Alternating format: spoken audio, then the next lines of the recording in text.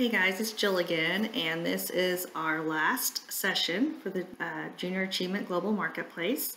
And we're going to talk a little bit about how everything all comes together with the products that businesses locally or internationally can provide, and how do we pay for that, right? So what can you buy for $1?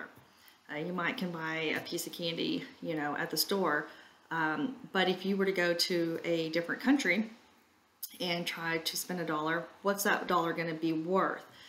So how many of you guys have been to another country? Probably Mexico.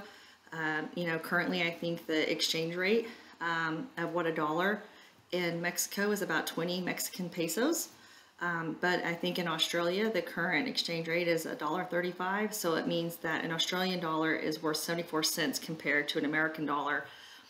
So when we talked about previously about the way that products are priced, why they're priced differently, even in different regions within the United States, but also even why they're priced differently in other countries, it's going to have a lot to do with, are they paying tariffs on that? What's the exchange rate of that country's, money, the value between all that? And then how do companies and businesses make sure that when they're dealing with countries, different countries in the exchange rate, how can they still make a product and be successful and make a profit, right? Because you got to make a profit at the end of the day. You've got to make money. One thing I remember is when I went to Hawaii, that things seem to be priced higher there. But if you think about it, just about everything has to be imported into Hawaii.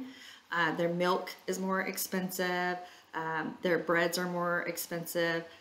Different things like that. But then yet some of the things that are local there, some of their fruits and different things that they have that are local are much cheaper to get there than if you were to say try to get it here in Topeka, Kansas. You'd have to have it shipped, you'd pay the taxes on that.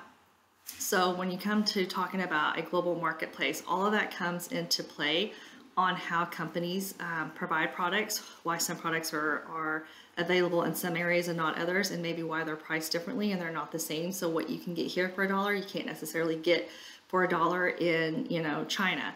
So I hope that I was able to help you guys kind of stop and think about the different things and ways that we pay for things, the way that we buy things, what customers want and demand, how that changes, and how businesses have to be flexible and take all those things into consideration. So the next time that somebody says, oh, wow, this seems really expensive, or wow, that seems really cheap, kind of what goes into making that, why that's like that here, and then it may not be like that somewhere else. So I really appreciate it. Thank you guys, and stay safe and stay healthy. Bye.